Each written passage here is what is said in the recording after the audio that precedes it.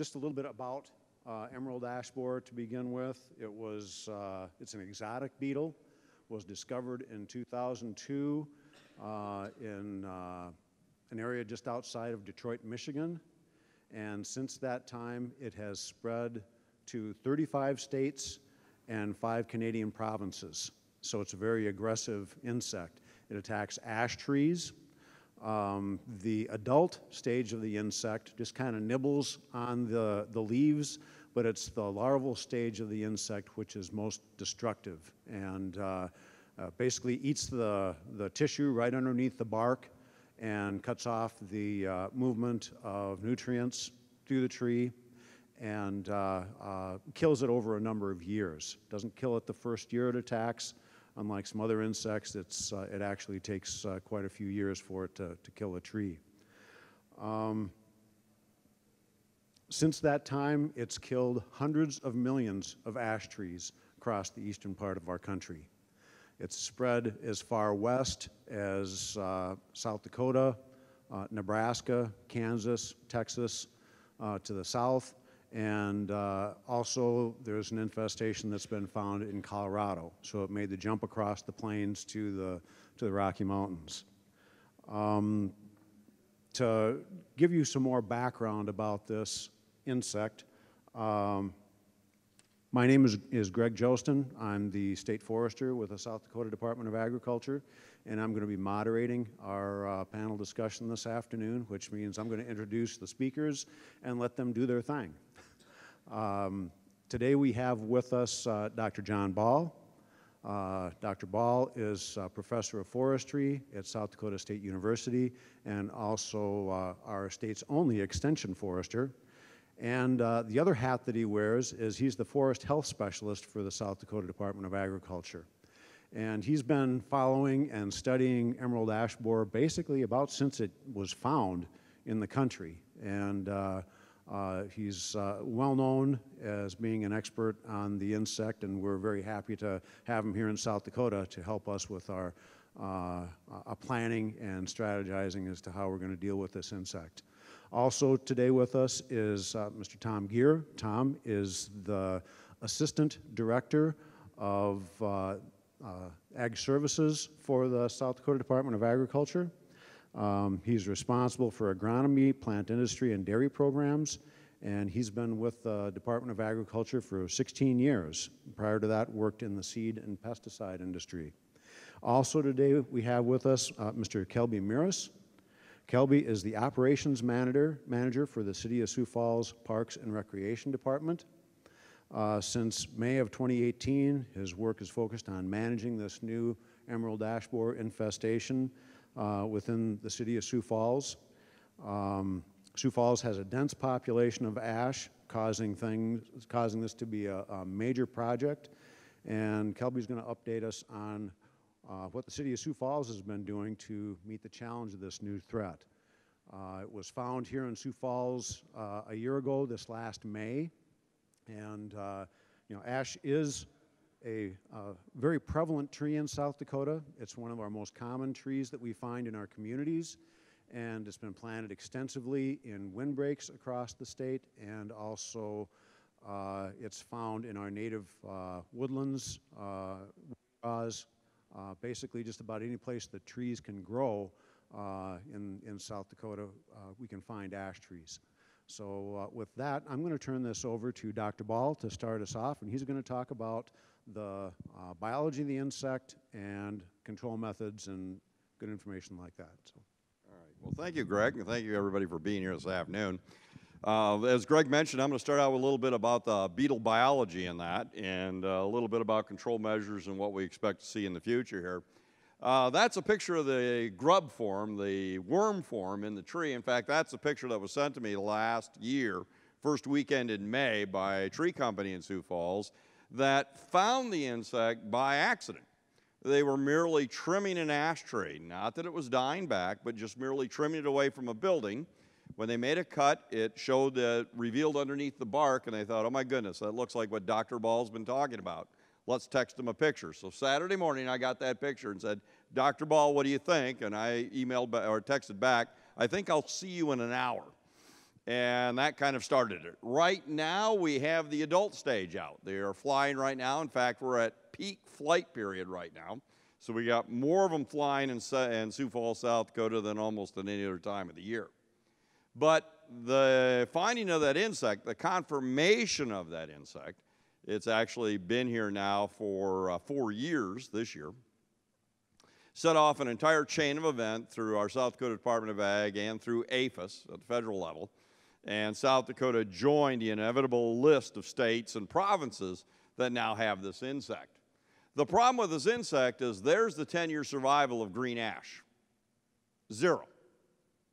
And you might say, well, I don't have a green ash, I have a Patmore ash, or I have a summit ash, or I have a Marshall seedless ash. They're all green ash trees. And a 10-year survival without treatment is 100% loss. In Sioux Falls, they've got about 85,000 ash trees. And about a third of their canopy, as Kelby will talk about, and that means they're going to lose every one of them, and we'll lose every one of them across the entire state. If you say, well, gee, I have a white ash tree, take a look at that 10-year survival.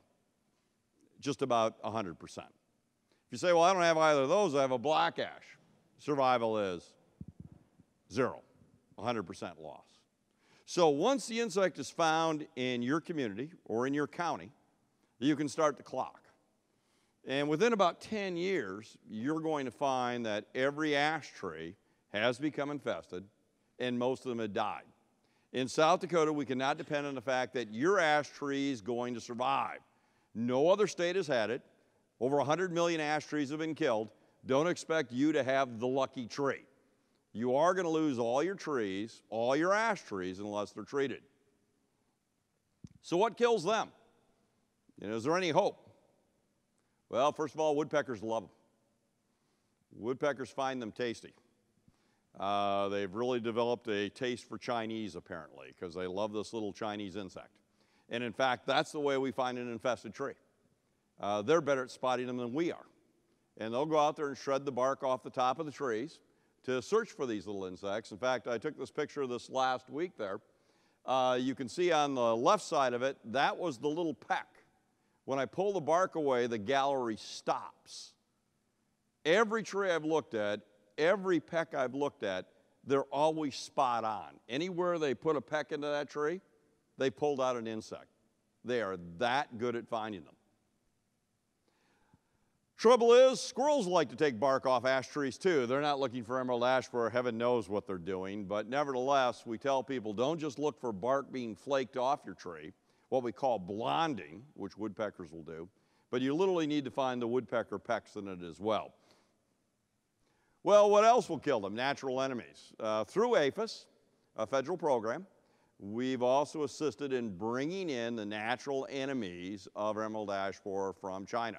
These are actually being reared in Michigan right now, and they were released last year and they're being released this year. The thing is, they're not going to be an excellent control measure. They're just going to help a little bit. As you notice, maybe 20%. Woodpeckers do a far better job of killing them than this. But nevertheless, going out there and releasing these small insects, which we do on a weekly basis during the summer in the northern part of Sioux Falls where the population of boar is the highest, we're helping to, again, do something to help slow the spread of this insect. How about the winter? South Dakotas pride themselves in the fact we have horrible winters, all right? And everybody thought, well, maybe this will kill it. No. This is found in areas of China that get just as cold as South Dakota. And so we cannot hope that this will kill them. We all know we had a cold winter and we had a hard winter. And when we looked at this winter, you say, my goodness, you can kill almost all of them. It gets to minus 30. That's minus 30 under the bark. And bark is a heck of a good insulator. And so we went out and did our sampling this winter. What we found is the ones that are up in the very tip top, you bet, we killed a lot of them. The ones that were low on the trunk, we killed barely any of them. So what do we end up killing? About 30%. Does that help slow it? Absolutely. So the combination of woodpeckers, the natural enemies we're releasing, and our winter all help to not stop it, but they'll help slow it. They'll buy us more time in some of the more southern communities. Okay, now we have it in Sioux Falls. what are we going to do? Well, figure out how long it's been here. We now figure about 4 years at this year, 3 years from last. Treat the trees you want to save. All right, the rest, well, remove the trees you don't want, remove the trees that are infested, and if we do nothing, we're going to have them falling in the street. That's our death curve, which is taken from modeling from researchers out east. Notice we're fairly low on that curve right now. And notice if Sioux Falls did nothing, and Sioux Falls is doing a tremendous amount, that what they would find is barely any difference in the next couple of years. Oh yeah, you notice a dying tree here or there. But 85,000 trees, missing a couple of thousand isn't going to change anything. But then in 5 years, the population explodes, and they'll lose 61,000 trees over 3 years. And nobody can keep up with that many losses. That's why I appreciate the fact that Sioux Falls stepped right up and are doing active management now. Because the law right now, we're saying we're not seeing a lot of dying trees, so we don't really need to do anything. It has cost too many cities. We're telling people in Sioux Falls, if you like your ash trees, treat them. Like I tell people, now it's arrived. Your ash trees are like your children. Pick your favorites. What trees do you want to keep and what trees don't you? And treatments are very effective if they're trunk injections. Excuse me. Which is the primary way, and the only way you can treat them effectively is hire a commercial applicator. There's nothing you can buy from the hardware store that actually works. So you need to actually hire someone to come out and do this. The cost ranges, we found, from about $7 to $12 a diameter inch. Measure the diameter tree at about chest level. If it's 10 inches, it's probably going to cost you about $100. If you have more trees, it costs you a little bit less. If you have one big tree and it's out by itself, it's going to cost you a little bit more than that $10 an inch or even $12 an inch. And you're going to do that every other year for at least 5 times. And then you're going to do it about every 3 years forever, or as long as you live in that home. So we have nothing that'll cure this. We have no vaccine. We have no immunity. This is an ongoing treatment. But when I looked at the cost of treatments versus the cost of removals, we found that if you have a nice looking ash tree that's about 20 inches in diameter, the cost of removing it now versus the cost of treating it over the next 25 years, that's how long it takes to equal out. So it really makes sense to treat individual homeowner trees that are large diameter and add a lot to their landscape. But if they're small trees, less than 10 inches, there's no reason to keep them. You can cut that tree down in a few minutes and plant something that'll be here for a long time. The other thing is Sioux Falls is an active ash removal program. Every community in South Dakota ought to have an active program to start removing their ash trees. Everywhere in South Dakota will be impacted by this insect within the next 20 years. No community will be spared. So if you get started now, you can do it over a longer time period. Sioux Falls is a program, as Kelby will talk about, to start thinning that herd, getting rid of trees. All right, they're removing them from during the winter. We do not cut the trees during the summer in Sioux Falls because we do have the beetle. We don't want to be moving the beetle around the town at all. And they're doing a great job of starting at the southern part of Sioux Falls where we don't have a real large population of insect, or at least a detectable population of insect. And so what they're doing is trying to hold them in the northern part of the city first. But they're thinning out the trees, as he'll talk about, to reduce the population now. So you're not going to suddenly have to remove 61,000 trees over 2 or 3 years.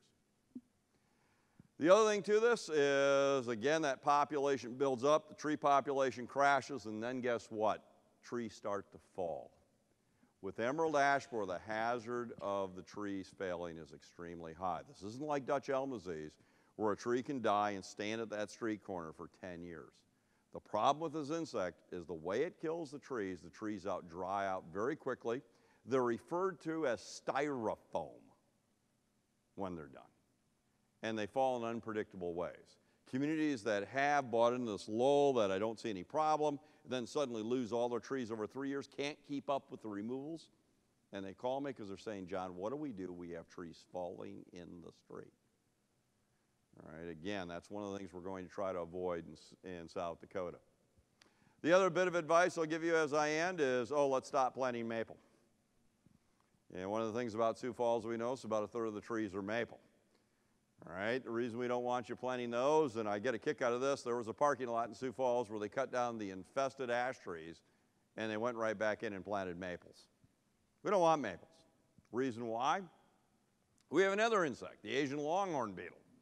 which we have not found in South Dakota yet, but they have found in other areas of the country, and that kills maples, red maple and Freeman maples. So let's dial it back and try to get a diversity of tree populations out there. So where's it going next? If you live in Sioux Falls, you might say, well, what's the point of this to me? We looked at the spread pattern of Dutch elm disease in the state of South Dakota, county by county. And since it's spread by bees, which are carried by firewood, I expect the pattern to be very similar to emerald ash borer. And here's the interesting thing. Dutch elm disease showed up where first in the state of South Dakota? Sioux Falls. All bad things start here. By 1973, that's how far it spread. I expected it to be about the same for this. Within about 4 years from finding it, we're going to find most of southeastern South Dakota infested. That doesn't mean every tree will be dead. That means we'll find pockets of it throughout that area. Within about 10 years, we'll probably find it most of East River, plus down a little bit on by winter in that. Again, that does not mean every tree infested. That means we'll find it in communities throughout that area. Some will not be impacted yet. By that time, I expect within 10 years, we'll find it out in the hills. Why? Because of the movement of firewood. And I expect the last county to be impacted is going to be Harding County, probably almost 20 years from now. The problem is it's inevitable. So the best we can do, and it's a lot we can do, we can slow the spread. Buy every community more time to go out there and manage the population, rather than just dealing with hundreds and hundreds of standing dead trees. So with that, I'll turn it back to Greg here. Oops. Okay, thanks, Dr. Ball. Next, Tom Gear is going to talk with us about the efforts to contain the spread by through the use of quarantines in the state. So, Tom? All right, thanks, Greg. You know, Dr. Ball talked a little bit about slowing the spread. You know, forming a quarantine is another way of also slowing the spread of emerald ash borer. We'll take you back a little bit last May when EAB was discovered in Sioux Falls. We started, you know, the process of going through, you know, forming a quarantine. The Secretary of Ag at the time, Secretary Jaspers, he signed an emergency declaration to form a quarantine, you know, basically around the city of Sioux Falls. We got USDA, APHIS involved, Dr. Ball, Game Fish and Parks. You know, what are we going to do? Where do we draw the line at? As you can see on the map there, this is the current quarantine, the entire city. Most of Minnehaha County, west to Highway 19, follow the line down on 19 into Lincoln County. You know, typically, you know, you might see a quarantine area where it goes by county. We decided to go this route. We thought it'd be the simplest way in regards to our quarantine.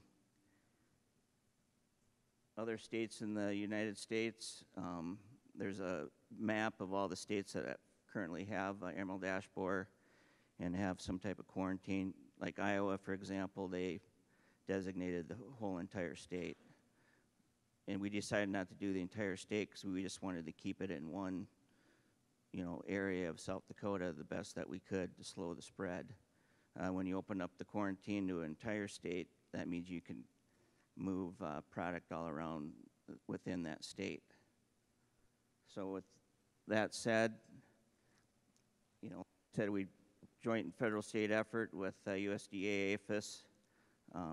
USDA APHIS is kind of the lead in this whole thing. We did a state quarantine because going through having a federal quarantine, they can only do an entire state, but then they also submitted the paperwork to mirror our quarantine here in South Dakota. The quarantine regulates all the life stages of EAB, and it regulates the movement of all ash material within the area. One of the other things that we did too was the emergency declaration was only for so many days. can't remember how many days it was right off the top of my head, but it gave us time to promulgate rules. So we went through the rulemaking process, and we adopted the rules for within South Dakota. So we do have a little bit of enforcement that we could take if people would move ash wood outside the quarantine area, for example. The official rules took place December 19th. Prior quarantine regulations that we had, as you can see on the slide there, it just covered, plant material and plant diseases. The regulated material, it regulates any life stage of the emerald ash borer. Any ash nursery stock, ash logs and lumber, hard firewood, ash chips and mulch, and wood packing material. The regulated material articles, they can move freely within the quarantine area, like I stated before. If, say, for example, if you own a company and you want to move some ash wood material outside the quarantine area, you need to contact the Department of Ag. And what we do is we'll come and inspect the material that you want to move and we'll sign a compliance agreement giving you permission to move outside the quarantine area. First of all, you'd have to treat it. There's several different treatment options that you could do to the ash wood or the hardwood that you want to move outside the quarantine area. You can fumigate it. You could chip it. It's got to be certain size chips. You can debark the logs. Plus, you got to take a half-inch of the additional half-inch of the wood. You can't have any residual bark on that wood, or you can heat treat it. The purpose of the quarantine, like I stated, was to prolong the spread. Like Dr. Ball said, it could take years for it to move across the state of South Dakota. Possible federal deregulation. Currently, we work with USDA APHIS on trapping. If it does get deregulated, there's been talk basically since the last year and a half or so of the feds doing away with the EAB program. They still will continue to do the bio side as far as releasing wasp, that type of stuff. We'd still continue to trap here in South Dakota, and of course we'd still have our quarantine regulations in place. Another item that we've been working on, we work closely with Game Fish and Parks. Naturally, they have a lot of park systems in South Dakota, a lot of ash trees in those parks. And they've been, having a Don't Move Firewood pledge for, several years. We worked with them this past May with their support. We had some Facebook posts in regards to it, and people could go online and take the pledge that they're not going to move firewood.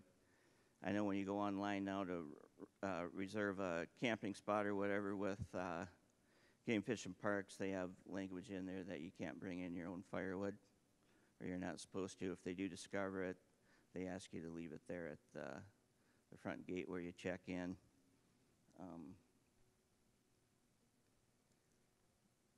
One of the things you need to do is, use local firewood. Like I know if you camp, there's a lot of places, or the Game Fish and Parks, they'll have firewood that you can buy there. Make sure you burn it all before you leave. Don't take it with you. Look if you do buy firewood, I know you go like these different gas stations, you might see stacks of firewood along the walls of the gas station or whatever. Make sure that it's labeled, make sure it's treated properly, and to verify that it's certified. With that, I'll turn it over to Kelby, or I guess back to Greg. Okay, thanks, Tom. Yeah, Kelby is up next. He's going to talk about what the city of Sioux Falls is doing regarding their emerald ash borer infestation. Kelby. Thank you. Again, my name is Kelby Maris. I'm the Park Operations Manager for the city of Sioux Falls. And we've put together an emerald ash borer response plan. Of course, we were planning for the infestation long before it got here. doing some preemptive removals, especially within the park system. We hadn't planted an ash tree in several years in any city projects or on city parks. And actually, we would take any ash tree down that looked at us funny. Any reason it would give us to take it down, we would. So we built our plan around planning, including communication, implementing, and learning.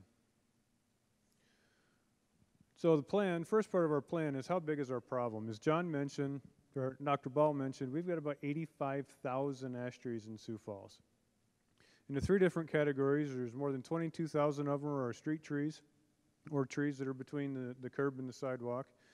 16,000 trees that are in the park system or public areas. This does include trees in natural areas and riparian areas along the river. But however, some of those trees we'll address, some of them we won't. But we do have our bike trail system that goes along the greenway, along the river. We've got other trails within our natural areas. So there's a lot of ash trees in these natural areas that do have targets and will have to be addressed. And then we've got a little more than 5,000 open grown ash trees within the park system. And then on top of that, we estimate about 45,000 private trees that are ash trees. So we got a pretty significant problem on our hands. About 26% of our total population of trees are ash trees. The biggest number that scares us a bit, I mean, you heard Dr. Ball talk about trees falling in the street. Well, 40% of our street trees are ash trees. So as we developed our plan, we developed it with one goal in mind, and that was to keep our ash trees standing for as long as possible versus letting them falling behind the death curve. Definitely wanted to do what we could to make sure that our response plan was manageable. And when we got to the point where the beetle population had exploded, that our resources wouldn't be overwhelmed. So we really got to get out in front of this thing. So we're taking a proactive approach, developed a 10-year plan that we will adjust annually. And we're going to selectively remove trees, and we started in the core part of the city, but we started kind of in about 12th Street and south. We wanted to stay away from the original infestation, which was found in the northern part of our city. We wanted to stay away from it a little bit. We wanted to make sure that the insects in that area had plenty of food and would move across town slowly. We also, or as we go into this area, we're only going to remove about a third of the trees. There's almost 7,000 trees in this removal area, and we're marking 2,200 for removal. The idea behind that is, again, we're leaving food behind for the insects so that the infestation, as it spreads, will spread slowly. It won't find a large area where there are no ash trees and then jump. And then once it jumps, of course, we have no idea which way it's going. If we can keep food around it, hopefully we'll just be able to watch it grow. Of course, we've done selective removals of park trees and public trees. We removed almost 600 trees last fall out of the park system and off of one of our golf courses.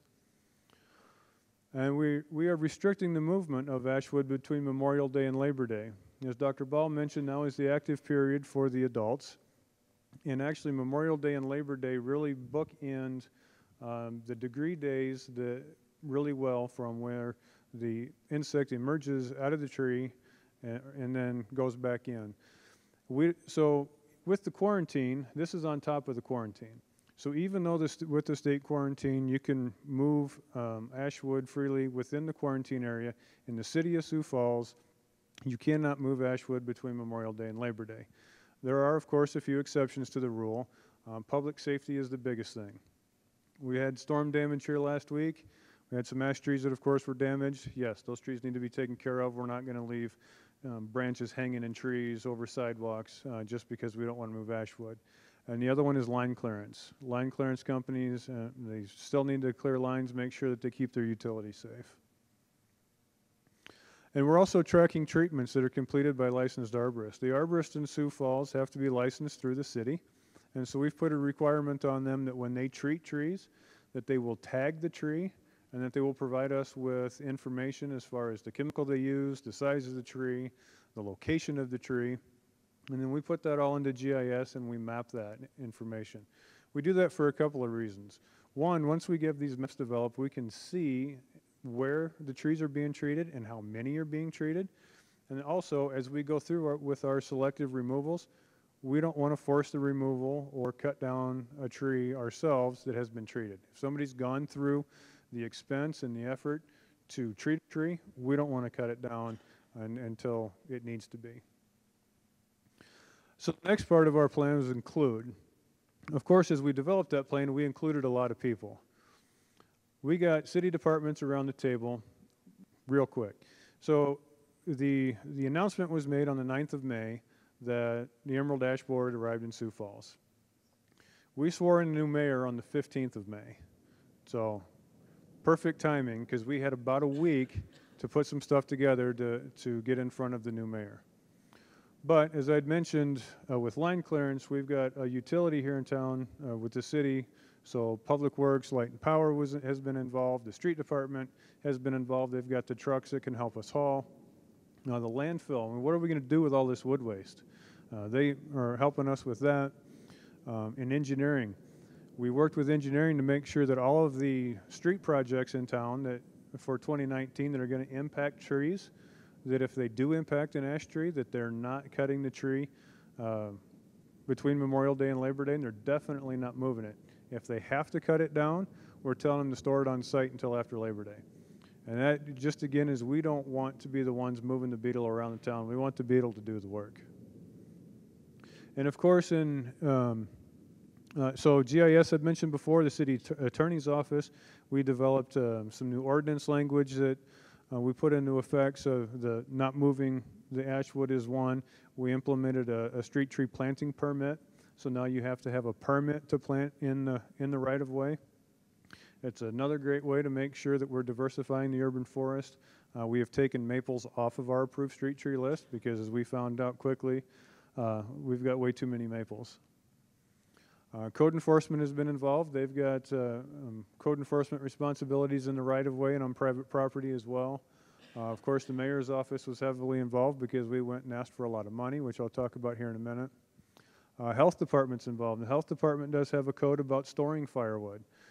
So I had to make sure that we didn't allow people to store way too much firewood or store brush and cause issues for them, so that they're at the table. And also, one of the ladies within the health department is our public information officer when we go into our emergency operations center, and she's been a great help with us in developing some of our communications and getting the word out. And then, of course, fire rescue has been with us in this too. Our emergency manager is within fire rescue and has the contract with the 211 Helpline Center, and they've been great at taking a lot of phone calls and answering a lot of questions and freeing us up to, instead of answering those phone calls and questions, allowing us to manage the infestation in our response. State agencies, of course, Dr. Ball's been at the table from the very beginning. Having him so close as a resource has been very valuable in developing all of our plans. So in July of last year, we went to the City Council and we asked for $500,000 in capital investment for equipment, and we received it. We purchased a grapple saw, which essentially is a crane that on the end of it's got a grapple and a chainsaw, grabs a hold of the branch, cuts it off, and then you can bring the branch down instead of just dropping it. And that thing has been great. We actually received it just after Thanksgiving, so it was an early Christmas.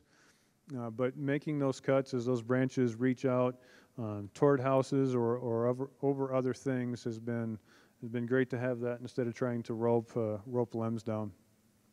We also have another log loader coming. It's not quite here yet, but that'll help us load the debris into trucks. We've got another chipper, and we also got another grapple bucket for our front end loader. We also went to the City Council and asked for another $1.1 million in our operating budget. $275,000 of that is in personnel. It's another forestry crew, which brings us up to 4 forestry crews, and a full-time forestry specialist who is helping with the management and the planning of this. And then about $825,000 in contractual services. We had hoped that we could use all $825,000 for removals and stump removal, but we don't have a street tree inventory. So we decided that we would remove the stumps with city forces, and we would use that money that we had budgeted to get us a street tree inventory so that we know exactly what we're dealing with and have the information moving forward. And so now we've got the plan in place, we've got the people at the table, and now it's time to communicate our plan as we go, and we've done that in various ways. The ordinance changes have been done through press releases. We've sent communication and met with our licensed arborist. We've sent communications to the garden centers, the planting permit. The success of that planting permit is going to come from the garden centers. They're the ones selling the trees. And if they put our street tree guide in their hands of their customers as they're buying a tree, if they say, well, I really want a maple, I have to have a maple, it's fine. Plant it in your yard. It's not going in the right of way. And the other things we've done just to communicate our response plan, we've done press releases, news conferences. We've been to city council informationals 3 times. Definitely want to keep our elected officials up to speed. We've used social media. We've used utility bill inserts that go out across the city. We've used our e-newsletter. We're leveraging digital marketing that we're going to start here soon. Community outreach, of course, our website. And we've also kicked off a relief project, which is an effort to raise private funds to help us replant trees in Sioux Falls. Because at this point, all we've talked about is removing trees. Well, once we get the trees out, we need to put trees back, make sure that we reforest our city. So implementing the plan. The street tree inventory that I mentioned a little while ago began on June 3rd. They expect to have the street tree inventory completed by Labor Day, which would be perfect timing for us. Because we're not removing trees. And we weren't removing trees when they started, so we didn't want them to go out and inventory trees that we come right behind them and cut down. We have marked 2,125 trees for removal. They range in size from 8 inches to 67 inches in diameter at breast height. Average is 25 inches. It's much larger than what we thought. We had actually budgeted for about 18 inches. So you can kind of guess what happened to our budget when we just went out for bids and came back with, we're trying to bid out removal of about 54,000 inches. So we sent postcards to the removal area saying, hey, we're going to be in your area, walking up and down the streets, marking trees for removal. Once we marked the trees, we marked them with a blue 9, and we sent letters to those property owners saying, hey, we marked your tree. If you have treated it, or if you plan to treat it, let us know. So you'll notice the 2125 is a little less than the 2200. That's because some of those people called us and said, hey, I'm going to treat my tree. And so we took it off of our removal list. So I'd mentioned the removal area. There in yellow is the map of the areas we started. And I've talked about GIS before. The picture next to it, all of the orange dots are trees that are yet to be removed. The green dots are trees that have been removed. The red dots are stumps that have been ground. And then the black dots are trees that have been treated after they were marked. So it's just a way that we're tracking our progress as we go through our response plan.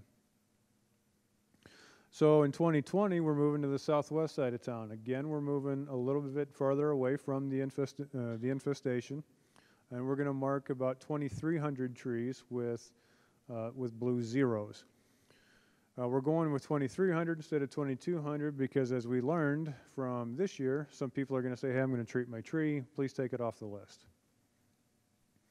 The inventory that is going on right now is going to drive the selection of these trees using size, location, and condition so that we can better pick the trees, because the way we did it last time is we just drove down the street and said, well, that one looks good, let's go mark it. Well, that one looks like let's go mark it.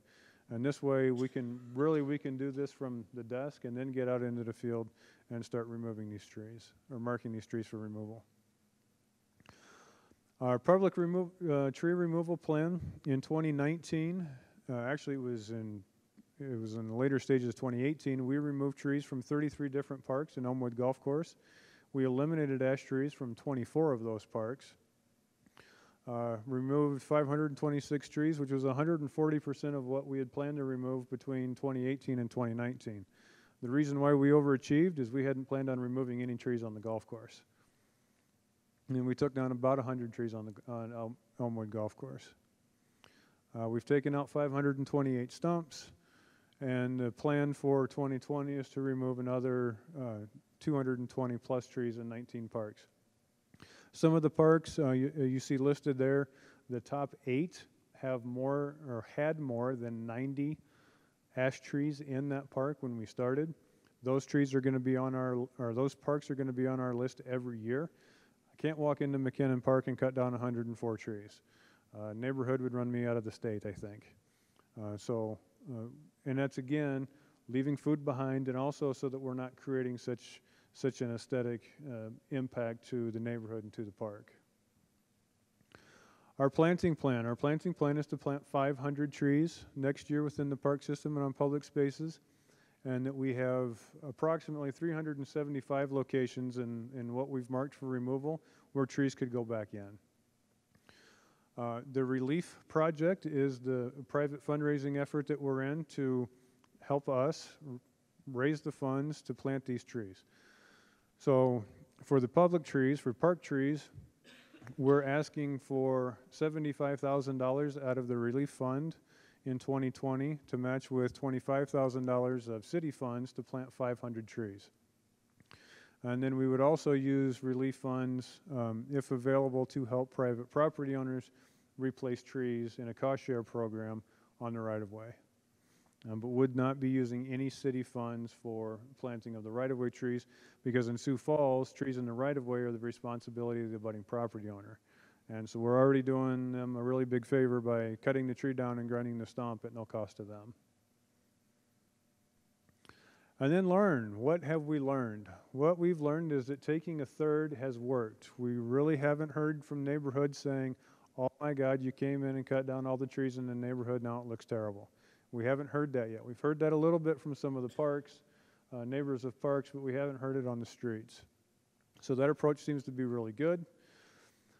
But what we need to do is we need to take more trees that are close together. So these 2 trees here in this picture, we took the one closest to the fire hydrant. Well, in doing so, we didn't allow this property owner any space to plant another tree. What we should have done, in hindsight, is we should have marked both trees, taken them both, and let this property owner have an opportunity to replant. The other thing we've learned, that these large trees are taking us a lot of time to remove, so we're not nearly as far in our removal process as we would like to be, because we're not removing trees or moving ash wood between Memorial Day and Labor Day either. But the weather we had this spring really played a role in that as well. But these trees are big and they're ugly, and it's just taken a ton of time to get them out. The treatments, we had treatments of approximately 10% of all of the ash trees in Sioux Falls last year, which is great. Really encouraging, and we hope it continues that way to help slow the spread of the infestation. And our planting permit is working. They're getting it, they're understanding. We've got upwards of 40 requests for planting permits already. So again, it's, let me turn and look at it here. Plan, include, communicate, implement, and learn. And so if you like acronyms, that's because we're in a pickle. Really are in a pickle to make sure that we can do what we can to get all these trees down in our 10-year response plan, and make sure that we don't end up with a situation in which kids walk to school under a canopy of dead ash trees and then walk home around the logs as they've fallen in the street.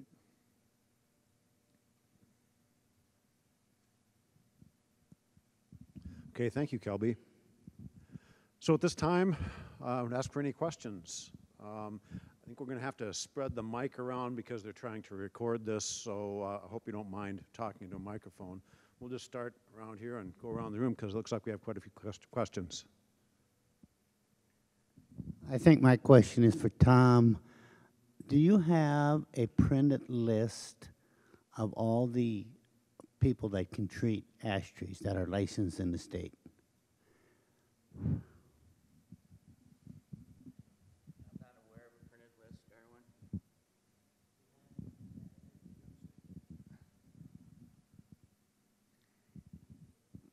I'm not aware of a list, Darwin. I'd have to do some checking.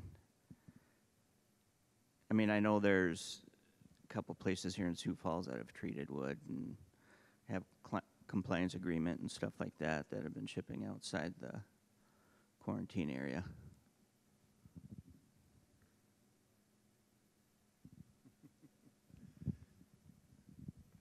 I thought we had 2 mics, but I guess we only have 1. The reason is, you know, I go to the Black Hill Stock Show, I work the Sioux Empire Farm Show, the Weed and Pest booth, Dakota Fest, and the State Fair coming up, and these questions might be coming up, and it has to be, if I understood it right, it has to be a licensed company that treats these trees.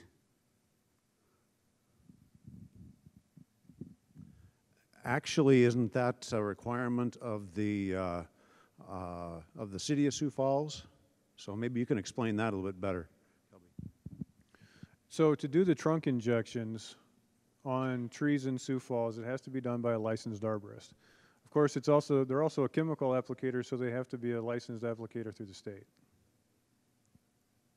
But that's for the treatment of the live trees. That's not for treatment of the debris once it's down, because we don't have any regulation on that at all. And one thing too is we're only recommending that trees within 15 miles of the infestation be treated. So it doesn't do any good to be treating trees in Pierre or in Aberdeen. It's only within 15 miles of the infested trees. So, that answer your question? Okay. Okay. Next question.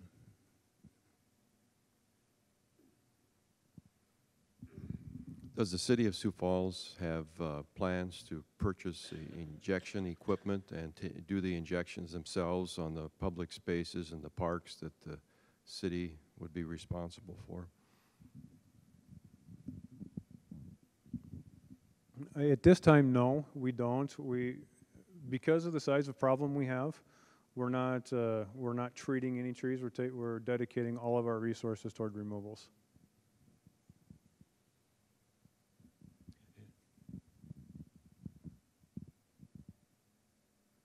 Okay, I'm going to ask this as a farmer, and I'm a soybean farmer, and I sell my soybeans all over the world. And part of the reasons we can sell our soybeans in some of the Europe and everything is our sustainability, and that's with the habitat I work on making in my farms. So I've put over 7 shelter belts, you know, because we're a prairie state.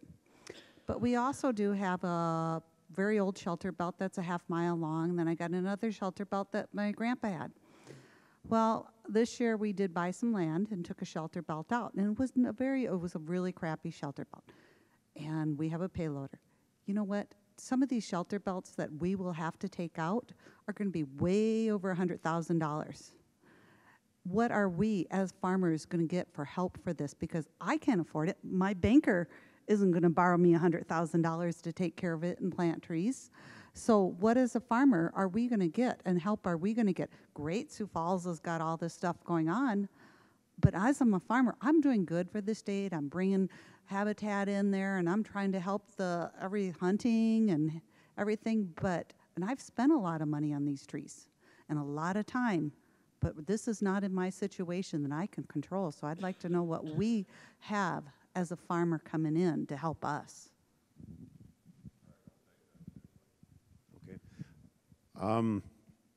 Well, to begin with, I know that NRCS has some programs available for shelter belt renovation. The State Conservation Commission has programs available for shelter belt renovation. Strictly tree removal, I don't know that there are any programs out there available for just strictly tree removal, but for renovating windbreaks, there are some funds available.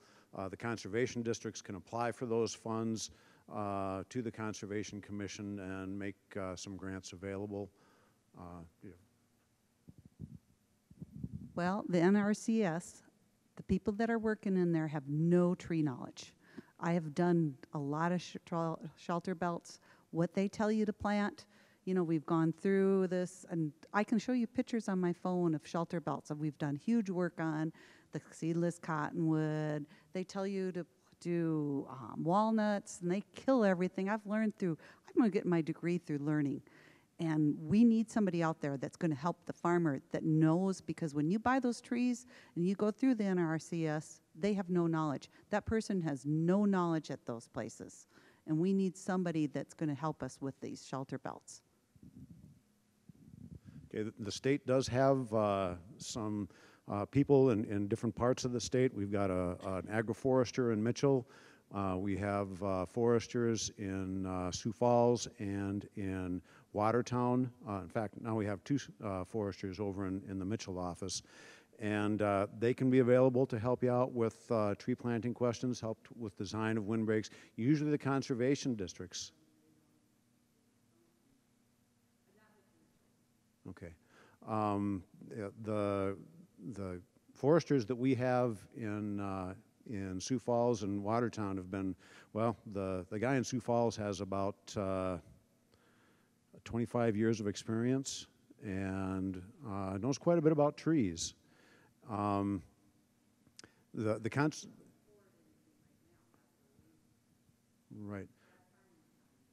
But you can, my recommendation is to call the conservation district, not necessarily the NRCS office. The conservation districts are all pretty much heavily involved in tree planting. You know, we can also provide some assistance through the Department of Agriculture for designing windbreaks. I know exactly what you're saying about the black walnut. It does release a chemical that will kill other plants. So, right.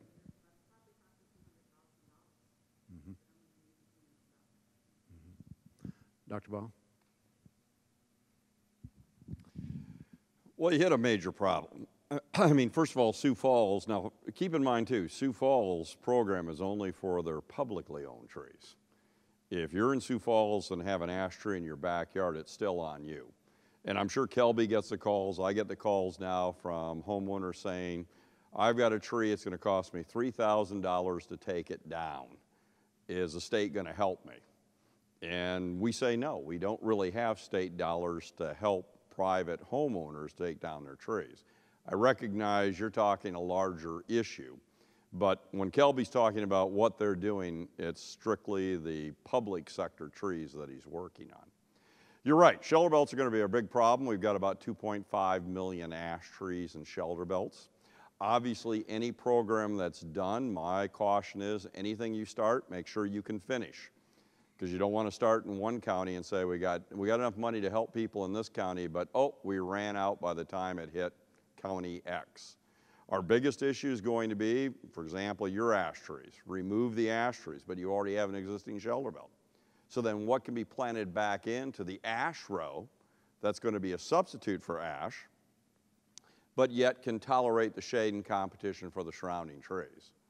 So we are working on lists of trees that are adapted to being planted into an existing ash row and ways of allowing those trees to catch up, if you will. And then obviously looking at planting new trees in their place. But again, we're also looking at diversity. And one of those trees we're gonna plant is walnut.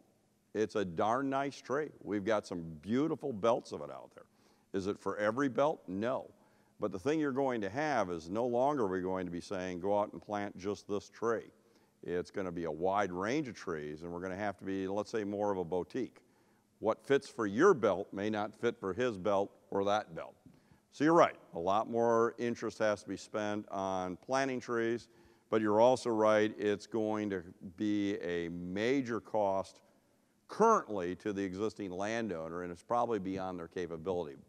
What we do as a state, I can't speak to, I just deal with the bugs, but I'm just going to point out that I agree it's going to be a big issue for you.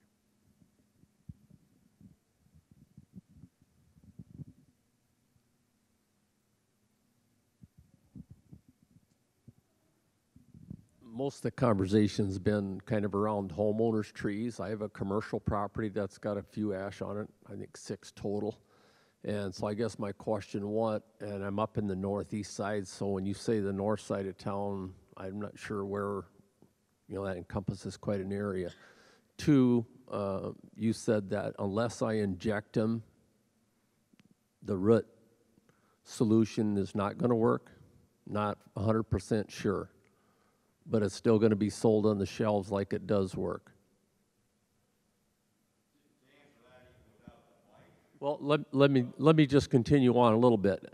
And so I guess my predicament is, one, I didn't want to plant these trees in the beginning, but the city made me. So if they die, and frankly, I really don't care if they do. I mean, I know that I'm not trying to be whatever, but I just soon mow over grass as mow around trees. Speak a little bit to that. I mean, if they do die and I remove them, you made me put them in the first place, or are you going to come back and say, when you built this, you had to have so many trees or evergreens or whatever? Okay, so, yeah, we'll let Dr. Ball answer the question about the treatments. Yeah. Okay, I'll start with the treatments, and then Calby will go to the management. First of all, there's lots of stuff you can buy in stores that doesn't necessarily work extremely well. All right, the pour rounds that are available to homeowners off the shelf, they're not going to put enough chemical in there to really be effective on large trees. If you say, John, my tree's only 4 inches in diameter, it'll work. But if it's 4 inches in diameter, why would you keep it? Because you're going to be treating it every other year for a long, long time.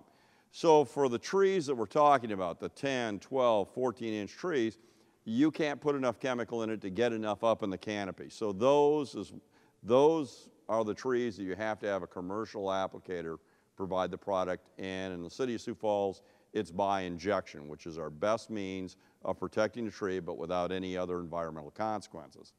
But as to your second question, I'll turn it over to Kelby. So one of the groups of people, I think maybe I left off the list that we had up there, city departments that contributed, and code enforcement, but it should be planning, because planning and zoning has been involved in this as well. So those zoning requirements to have a certain amount of vegetation coverage are still in place, and they're going to stay in place. It's as if, you know, something else came and killed the vegetation that meets your zoning requirement. So that's going to be something that you're going to have to work through with zoning as far as what is appropriate to put back once those trees do come down. If they're not within the right of way, then it's a zoning issue. When they're in the right of way, what I've been told through zoning is that they're not part of that vegetation requirement. So if they're right-of-way trees, it doesn't matter. But if they're on that private property, then that's still going to be something that zoning is going to require for that vegetation coverage.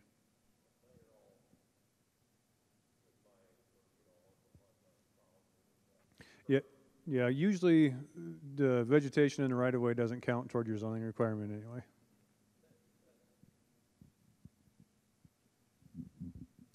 Other questions?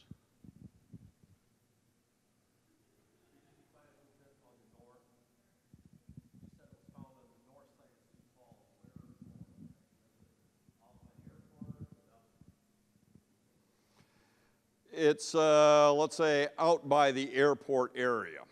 All right, still fairly large area to it, but if you take a look at that area around the airport, that's generally where what we call the core. You're kind of at the edge of it then. And again, when I say the edge of it, when I call it a core, that means we've got lots of infested trees. There's going to be little pockets around everywhere, but let's say you're on the very edge of where we may be finding it. All right, that's what you want to look for. The woodpeckers are far better at finding this than I am. So again, look for woodpeckers, and that's really our best indicator the tree may be infested.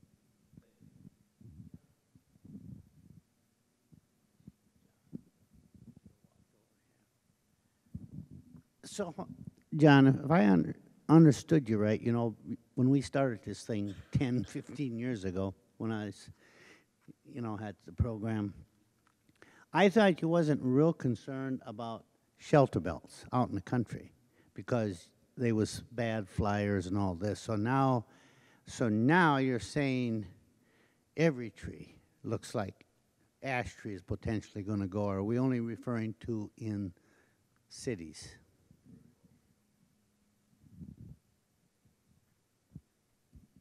Okay, excellent question, and here's the way I look at trees outside of communities. South Dakota, particularly eastern South Dakota, has what I refer to as buffet plates and speed bumps.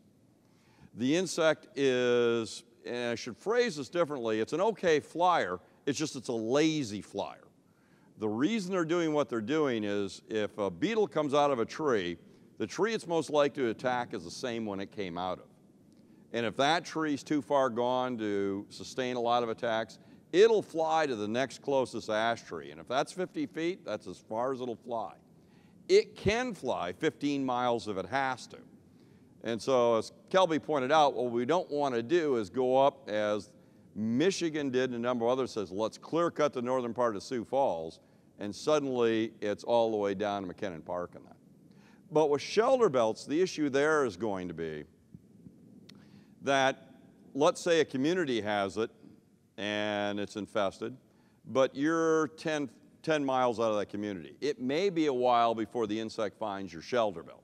And that's why I pointed out, when I said it's going to be throughout a particular area in 5 years, I'm not saying every tree in those counties is going to be dead. What you're going to find is it's going to move into communities, and then it's going to slowly move out into the surrounding shelter belts. But if it's in one shelter belt and it's pretty much taking care of that one, it can easily fly a mile to the next one. But it will be a slower spread through those communities. What we typically find is river systems, it goes pretty quickly. The other problem is once it's in one end of the shelter belt, now we're in the buffet plate because the trees are closely planted together. They're almost acting as one big tree. So once it's in a shelter belt, it's going to move quickly through the shelter belt.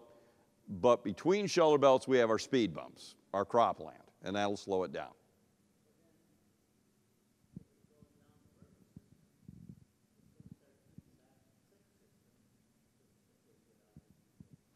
Correct. His question was, well, if it gets in the river system, then it's going to go through the creek system. And you're absolutely right. If you take a look at even at Minnesota, they found it along the Mississippi, of course. That was the first location. And then they found it up in Twin Cities. And they're doing a very good job of managing communities. But they gave up on the Mississippi River. There's no way you're going to be able to deal with that. And we're going to see the same thing, too. It's a very common riparian tree. In fact, if you take a look at ash population in the state, where most of our ash are actually in the riparian areas. You know, they're separate from the towns and from the shelter belts. I mean, to me, if you want to look at a future problem, think of all the standing dead ash that fall into the James River. That's going to be an issue as well. So, yep. Exactly. I mean, I really appreciate the fact you folks are pointing out that this is a bigger issue than just, and not to take away from Kelby's concerns, because he's doing an excellent job, and Sioux Falls is a large city, and they're going to have to spend a lot of money managing it. But we also have problems of what are we going to do with all the shelter belts across the state? Their impact. What are we going to do with all the riparian areas when we start having those trees fall? So this is going to be a far bigger problem than just communities. Communities is where it strikes first. But eventually, you know, in the next 20 years, we're going to find it impacting a lot of different types of forests in the state.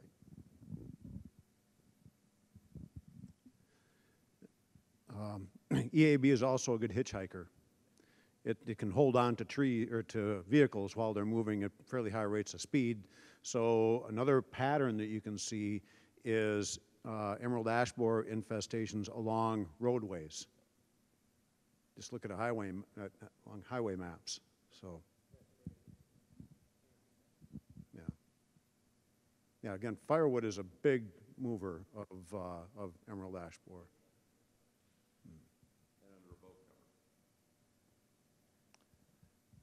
Do we have any other questions? I think these guys are going to be around for a few minutes yet, so if you have any other questions, you can ask them personally if you don't want to talk into a microphone.